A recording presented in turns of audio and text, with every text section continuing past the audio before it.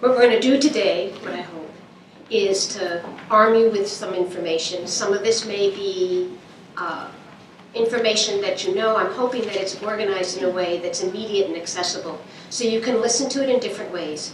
If you're a clinician, I would hope you'd listen to it in the way of thinking about how do you go back to the children that you take care of and take a closer look at their individual ed plan and make sure that the emotional needs of the student are being met. Because we're really good oftentimes in individual ed plans writing for learning disorders and what needs to happen, and sometimes we have a harder time building in very concrete steps for kids around individual ed plans. If you're a parent, a foster parent, or I want to meet your daughter, she sounds absolutely stunning, Rich. If you're a foster parent or a parent, what I want to do is to provide you with information so that you can come into a team meeting, which I sometimes think is an oxymoron, because it doesn't always feel like a team meeting when you walk in there. It feels like you and the rest of the world at a table, and you have to be super brave. But I want you to have a little more confidence, that you understand some of the terms, and that you can be empowered to make demands. Because that is what we have to be. As Rich said, we have to be demanding that our children get the best that all of us can give. Because if you have a child, like you talked about, who has had 10 different foster placements, which is even hard to conceptualize, you wouldn't even bother unpacking if you knew you were going to the next place. How do we build a foundation for these children? So it's a whirlwind tour, but that's some of what I want to be able to talk about.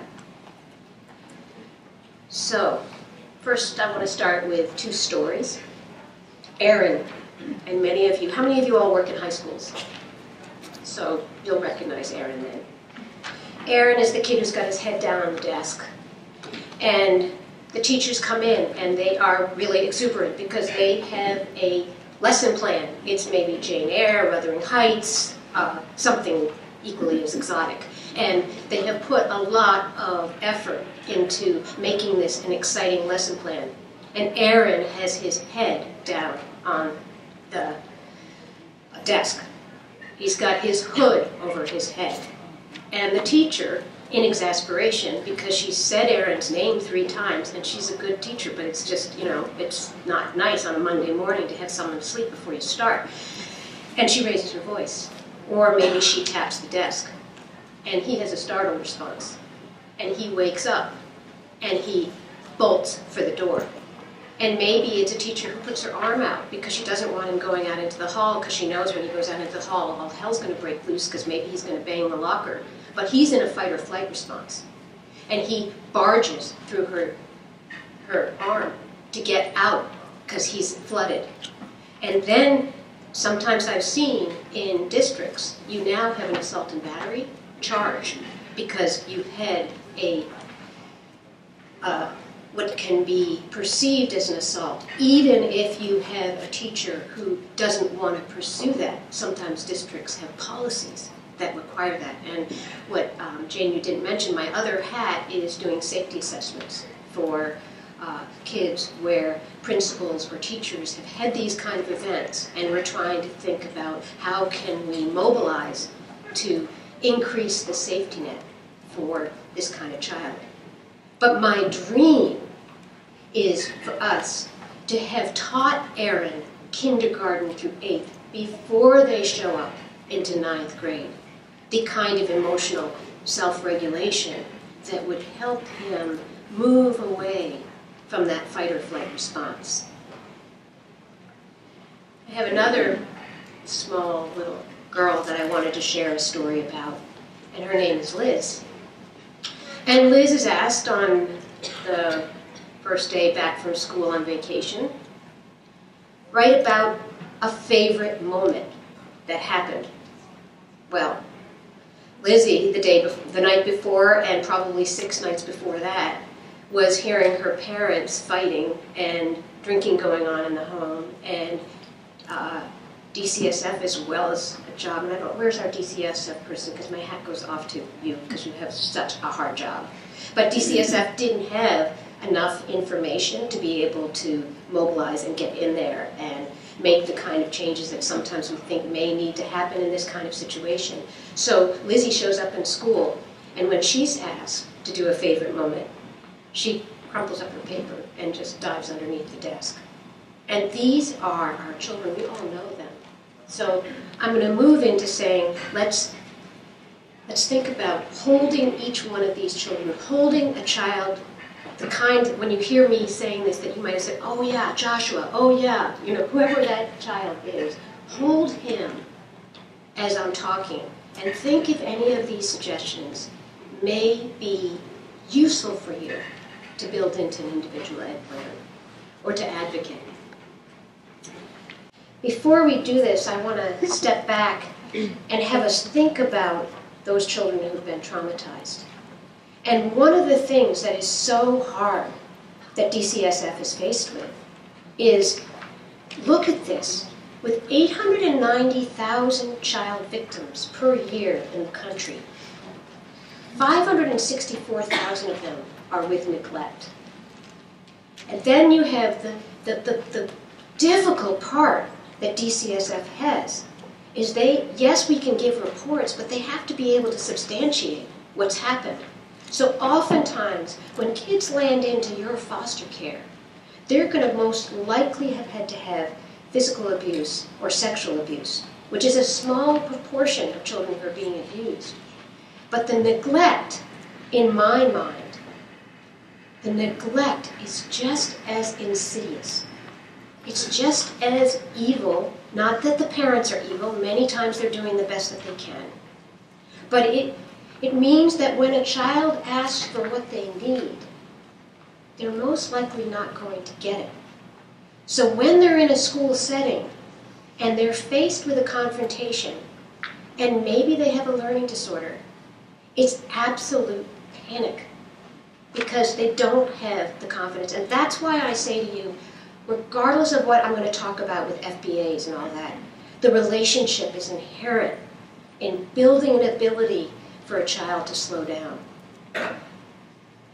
So just, because I am a medical doc and I like pictures, I just want to tell you that if you look at a 3-year-old child's brain who's experienced significant trauma, and this is usually before children are verbal, they have experienced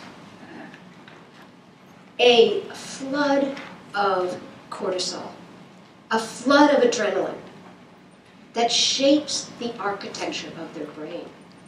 To me, that is so sad, because it means that their brain has, it's the internal part of the brain, it's the hippocampus, it's the amygdala, it's the emotional grand central station of their brain.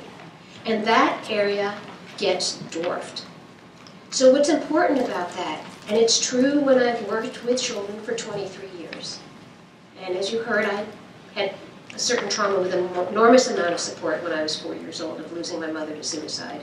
And I'd like to think, even if I have a shrunken hippocampus and amygdala, that I am capable of emotional regulation. So I don't say this as the kiss of death to kids. I really don't. I think of it as the way we think about learning disorders, the way we think about attention deficit disorder, which is there are structural changes that may have happened in the brain, but we're going to help these kids figure out how to accommodate, how to be able to be competent. So just a brief, what's trauma's impact on learning? Memory. Big thing with trauma. You can't build a narrative that well. It's been interrupted. Writing. Writing takes exquisite. It's amazing. It's close to walking or other exciting things that we do. It takes a lot of coordinated effort that often gets derailed when kids have experienced trauma. And then, of course, classroom behavior, as I started out with the beginning. What I would say is, many times what I worry about with trauma is that sometimes parents or schools may hook into the trauma and forget the underlying learning disorders that may be present. And we know from studies that if you address the underlying learning disorder, the classroom behavior is much improved. And probably what happens is a kid feels more competent, so they're not going to see as much of that kind of derailed classroom behavior. And then key impact on learning is relationships. And the ability to trust an adult is undermined. So I'm going to start with another brief story about Ashley. Ashley was a girl that I met when I worked in a residential treatment center, and I was running a group for kids who were on medication. So you can imagine, just imagine how hard it is when you have to advocate for a child to be in a residential setting, and what the kinds of trauma of these kids. And I was running a group, and it was right before the holidays. And Ashley was a large girl. There was about 8 kids in a room with an exit that wasn't close to me. And she grabbed a light bulb. Grabbed a light bulb that she had in her hand. And I was not about to try to tackle her. I don't even know much about football, but that was not an option. And what I did was, I took a deep breath, and I said, "It looks like you feel like the world is falling apart." And she just dropped the light bulb and sat back down. So what kind of principles can we take away from that? Well, you know, the first is misbehavior is a symptom. That's something that Carl Rogers said, and I can't remember which really smart person said it, but still, we said it in our book. But I think that often can get lost in a crisis. Really, I mean, you know, there's a story that one of my colleagues told me of a girl who was sitting in the near the no peanut area, and she started to throw peanuts towards the no peanut area where the lunch kids sit. And you can look at that, right? And you can make a lot of interpretations about that kid. She's sadistic. She's going to grow up to be, a mass murderer or something. You can make lots of ideas about it. Well, the background of it was that her mother was mentally ill. And this was, in some ways, a metaphor for what she was experiencing. And things being wildly out of control. It doesn't mean you say that's okay to throw the nuts there. But what it means is you may approach the child in a different way if you're curious. And that's why we called it the behavior code, is this idea of really trying to emphasize being a detective and staying curious, which is super hard, as you mentioned. When you are exhausted and depleted, it is very hard to stay curious. But as I said, behavior is a communication. I think what got me out of what could have become a total nightmare was trying to make an interpretation of the behavior. And what I would say to you is, you don't have to be a child psychiatrist to do that. You can make a leap. And many people, I have worked with amazing paraprofessionals who are just so street smart. And they can rely on their street smarts to make an interpretation. And even if you're wrong, that can diffuse the situation. And the other thing is that the only behavior we control is our own. And that should be a mantra. That should be a mantra that should be like a bumper sticker on cars when you're stuck going home today. And there's a Yiddish saying, you can't control the wind, but you can adjust your sails. You can't control the wind, but you can adjust your sails. And the other aspect is behavior can be changed. Now that may seem obvious. I hope it is. But it's not, actually.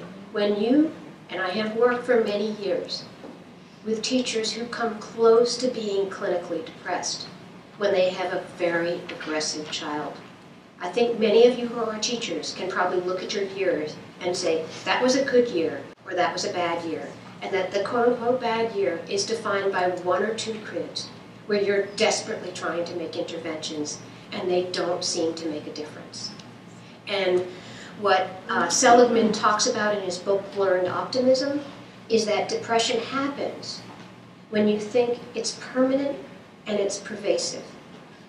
So one of the key roles that you are playing, each one of you in this room, is that you're communicating to children, to parents, to educators, to administrators, that this behavior, although it seems like it's never going to change, is temporary. And that, in and of itself, is a huge gift. I have had the blessing of having kids come back to me 10 or 15 years later to let me know that it was temporary. But for all of us who have been in this work, when we are in the hair-raising part where you wake up in the middle of the night and your stomach is twisted, it doesn't feel temporary. And what I know and what I tell parents is if you have that faith that you can make a difference, as you mentioned, and you are willing to keep trying, even when you're just going through the motions of trying, it makes the difference. So part of what I'm going to do, and I have to make sure I don't overdo my time, is to keep having tricks in your box, and to also know the element of time, because I also think for any kid who's been traumatized, it takes 18 months to make a difference. So that does feel like forever if you're a teacher for 9 months. But 18 months is the time that it takes for secure attachment with a baby and their parent. So 18 months is the number you should hold on to, where you may start to get predictable behavior. So for your grandson or daughter, grandson, who had 10 different transitions, 18 months is a life year. And for DCSF, I would say, if we can figure out a way to scaffold kids so they can get to those 18 months. I like this analogy. I think it's a good analogy to use with folks. I used to carry around soda cans, but that got to be kind of intense when you're trying to find a soda can at 8 o'clock. So you have a visual, right? And this is the idea that a lot of times people will say, where did that come from? And there's an element of surprise. And actually there's an element of betrayal. Because if you think you have a relationship, and then a kid does something really stupid or really offensive, you feel broken down, right? So I think the soda can is a nice analogy because it's saying that when a soda can, has been shaken up, you don't know, right? You look at the soda can, you can't tell. And I think that kids who've been traumatized are masters at masquerading. That is what they do best, because to be vulnerable is the kiss of death. Sometimes, quite frankly, the kick of death. So they're not going to do that, you know. So I say anxiety is a hidden disability is the way we say that in technical terms, in clinical terms. So how can we help? This is probably the most important slide because I think this is what we want to see in every individual ed plan. In every, sorry to keep picking on you, you're going to be so sorry that you said you were from the DCSF, but I think in every service plan with kids who have trauma, we ought to have these skills be targeted and addressed with how we're going to help the families and the kids get to this place. So, here's my golden slide. First of all, what schools love to talk about. How many of you have seen on an IEP self-regulation? Okay. It's the hot button item right now. But I think we're missing a key piece there, because I think what we want to talk about is co-regulation first. Before you can get a child to self-regulate, you have to figure out how to build a relationship with them so they can borrow from you. But you are probably the teachers where the kid who's traumatized actually ends up doing decent and does okay. And if he doesn't, it's not your fault, because if they've had enough damage, it's really hard to do. But that co-regulation is the make or break for a kid and is the bridge to self-regulation, and sometimes we skip that step. And it's what comes from parent attunement. All of us, how many of us have had children? Okay, so you know when you have a baby, you're exquisitely attuned. You get a grocery list of what they need, and that doesn't happen many times for these children. So we want that first. The other thing we want them to learn is thought stopping. Basically, how do they put something in a box that's going to derail them? How do they keep themselves from perseverating? So many times you have a kid who will go to the bat and become mercenary to another child. And I do safety assessments, remember. And they will do some cruel things because they get stuck. And they can't get over at a perceived injustice that's happened in the playground, or because somebody's taken something from them. And it may come from a pervasive neglect where they need 500 pencils, instead of the one pencil that you gave them. But we have to be able to equip them with how to do that. How do they get their mind to stop in their tracks?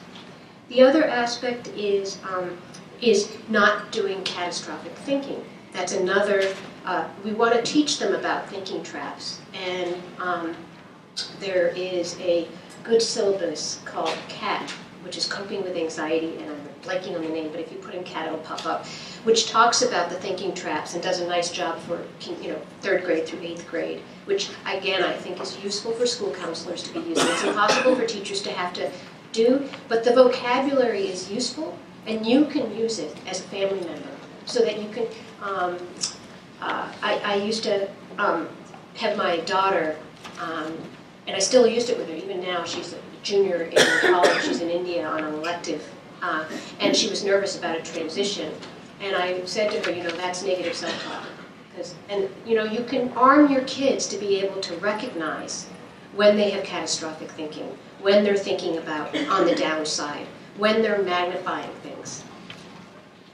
And with social skills, what you want them to be able to do is to negotiate with peers. So a lot of the information that is provided for autistic kids, I think we need to just steal it and advocate for that, for having the same standard that we have for autistic kids, for traumatized kids, so that they have speech therapists that are teaching them social skills, which are very similar to some of the curriculum that's been developed for kids with autism.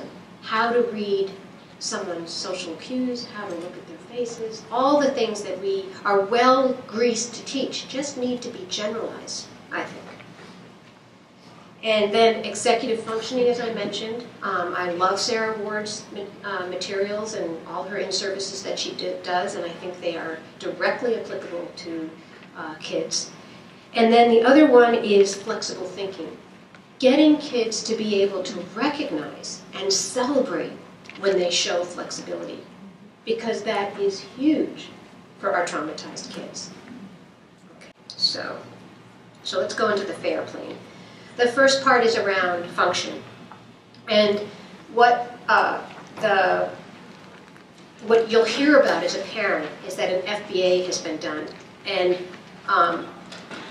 I am of two minds of these FBAs. I think they're good, the functional behavioral assessment, because it does slow down the system, but I think we also, unfortunately, because schools are overstressed, have a little bit of a cookbook happening here, but I want to give you the language that many behavioral analysts are using, so that when you hear it in an individual ed plan, you'll feel like, oh, I heard that, I know what's going on, and let me see if I can navigate through that, and still be able to have the vocabulary about emphasizing building a relationship, and what are the key ingredients that go into that. Don't get derailed by the FBA, because FBA often does not comment on the relationship between the teacher and the student, and that is pivotal.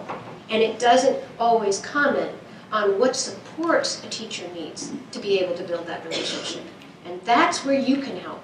You can support teachers by as advocates, knowing a way to say, well, how does it, if you think a relationship is important, if Robert Pianta's work on banking is true, which is that if a teacher has 10 minutes a day to have individual time with children who have problems with relationships, it can make a huge difference.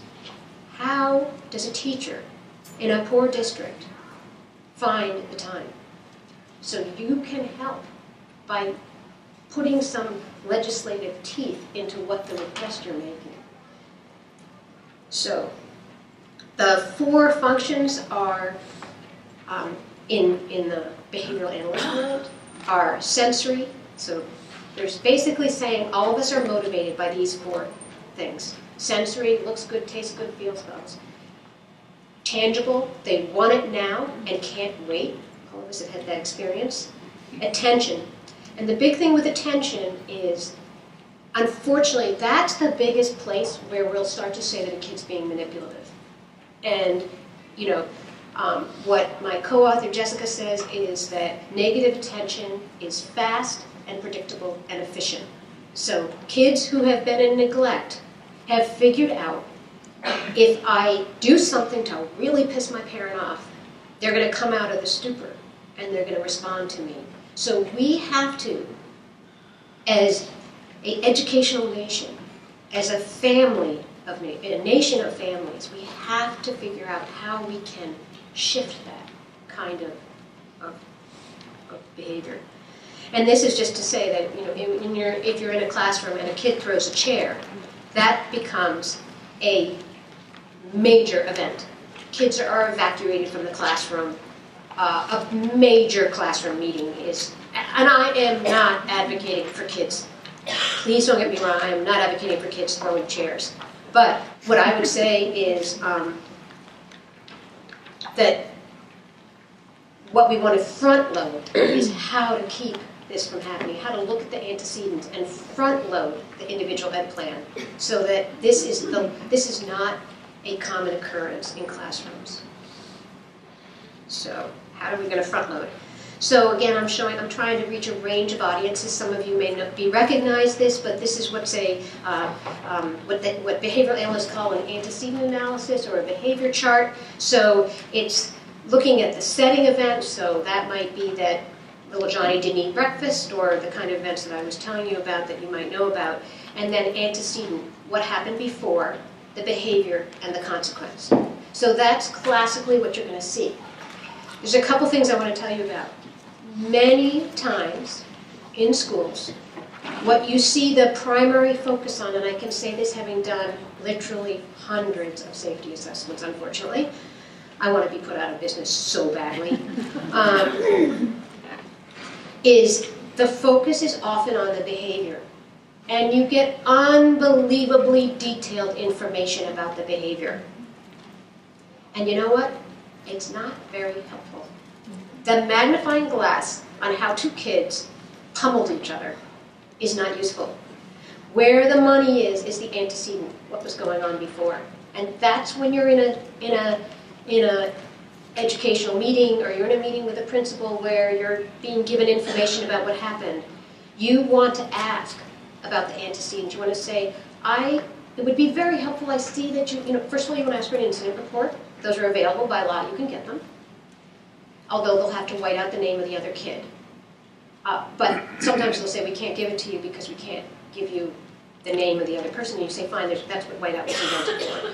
And then, what you ask for is to understand the antecedents, because many times there are significant antecedents. And some of them may end up being that it happens every time in reading class, or it happens because of where the kid was sitting, or it happens because, this is a classic one, there was a substitute teacher, okay? So if there are substitute teachers, and we know that little Johnny is not going to make it with a substitute teacher because, what did I say about before? Co-regulation. And so when Max nudges Johnny, he doesn't have the reserve to look at the teacher and realize that he's not under attack. because it's a substitute teacher, and some substitute teachers are wonderful, but others are really like a body in an empty suit, or an empty suit in a body, whatever that is. You know, they're really not equipped to support our kids. So I would say sometimes I fantasize, but if we know that's true, because really bad things can happen when you have a substitute teacher, maybe we have to put in our IEPs a special section for when substitute teachers come in. And maybe that's a day that little Johnny doesn't go to music class, because we really don't care if he learns the trombone on that day, if it's going to really derail the school and make it so impossible for him to function that day. Eventually we want to get to that point, but maybe, you know, we'll have to get there.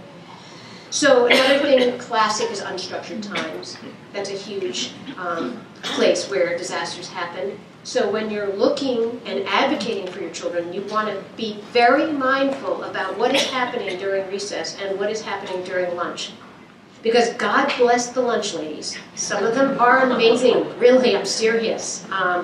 But disasters happen during lunch and recess, and we want to be able to ramp that up. Many a study has showed that if you could take the time that you took to discipline around a recess event and actually put that time into supervision that happened in recess, it would be useful. Transitions, as we talked about, writing demands, social demands, and novel events and unexpected change.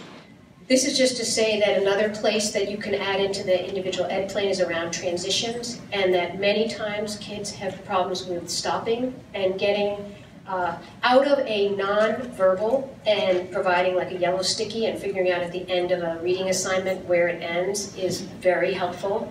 And then recognizing that there's a lot of lack of structure in the transition, and many times going down to the cafeteria or the lunchroom takes 11 minutes to do if you time it. And so having activities that kids can do can be the make or break about whether they actually get down to lunch. Having a fidget bag that has some of their favorites. Previewing tasks we all know about, but a tip to, this is a Sarah Ward tip, but I think for those of you who are parents, what a kid thinks they need to look like and what you think they need to look like are two different things. And having a picture on the refrigerator of what you want them to look like. When they're younger, having a picture in the knapsack of what things they need to think about putting in the knapsack and making it like a luggage tag. These things can be make or break in terms of struggles around transitions. Emotional thermometers are used a lot. What I would say is if you're going to have an emotional thermometer, it's really helpful if you can get the whole class to use it. It destigmatizes it. It's a good educational lesson for all the kids in the classroom, and you can then have strategies that are next to it. Because face it, all of us are going to need an emotional thermometer at some point in our life, and it's nice to have those strategies. Another piece that I would say is for traumatized kids. They can't read their body signals. So before you use the emotional thermometer, you need to prep them and be able to give them some cueing about how it is that you as a foster parent or you as a teacher know that they're about to lose it. Because that's the co-regulation piece. And that can be a big relief. Another thing I think, again, that all kids could have in the classroom is a comfort box.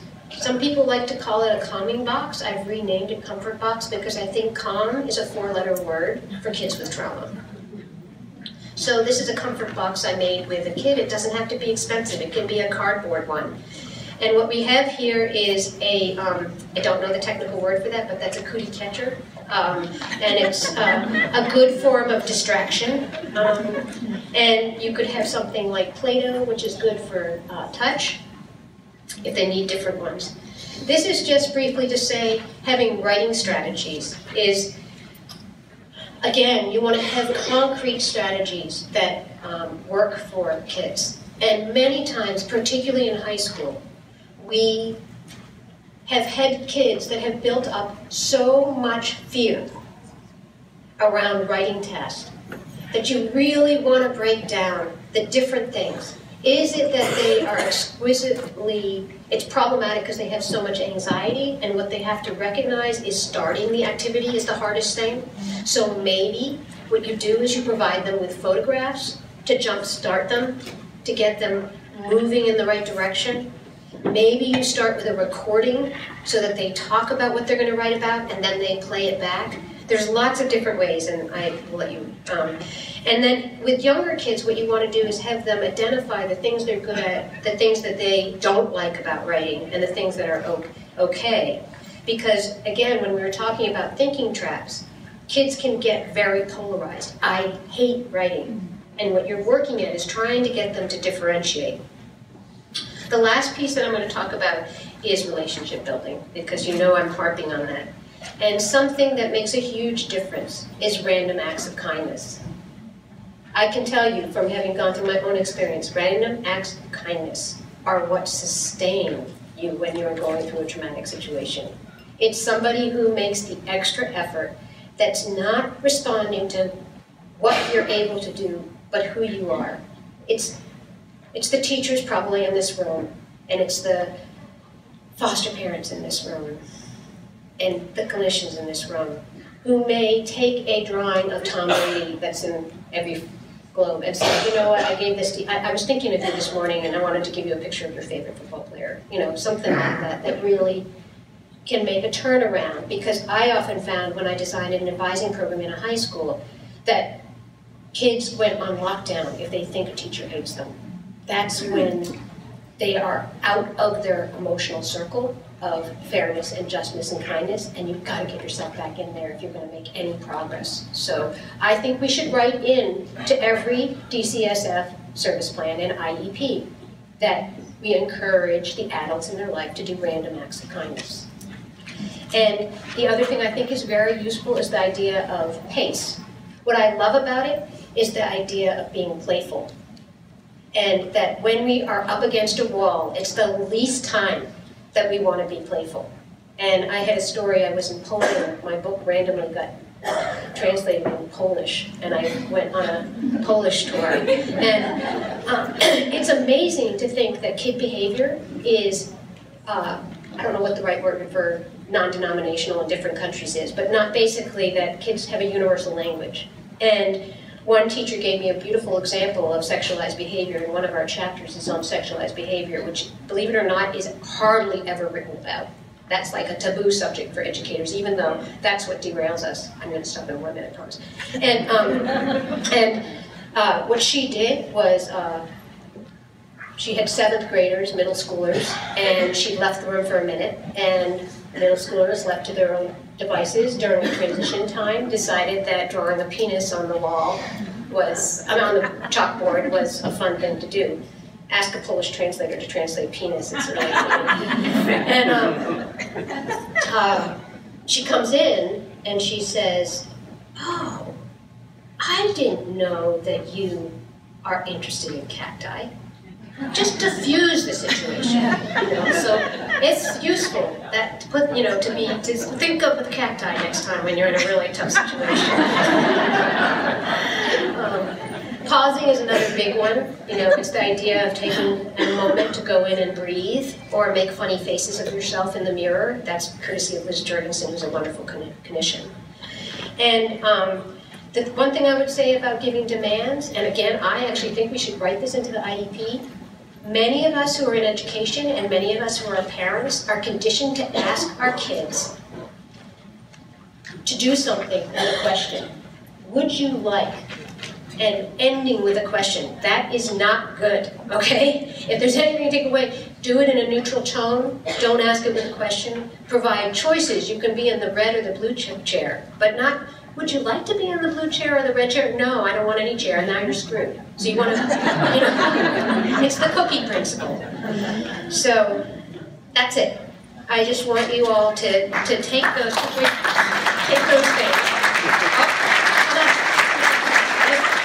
I lied. I have to share with you one last thing. I know, I'm completely breaking all the rules, but that's my thing.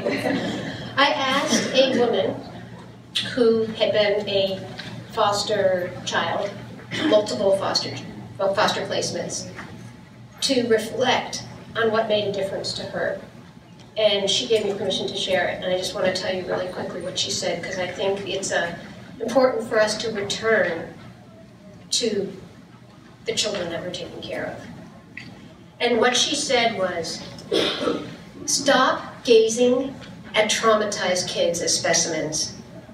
Before engaging, individuals should conduct a reflection of oneself. Look deep within the crevices of the heart, mind, where painful memories are stored.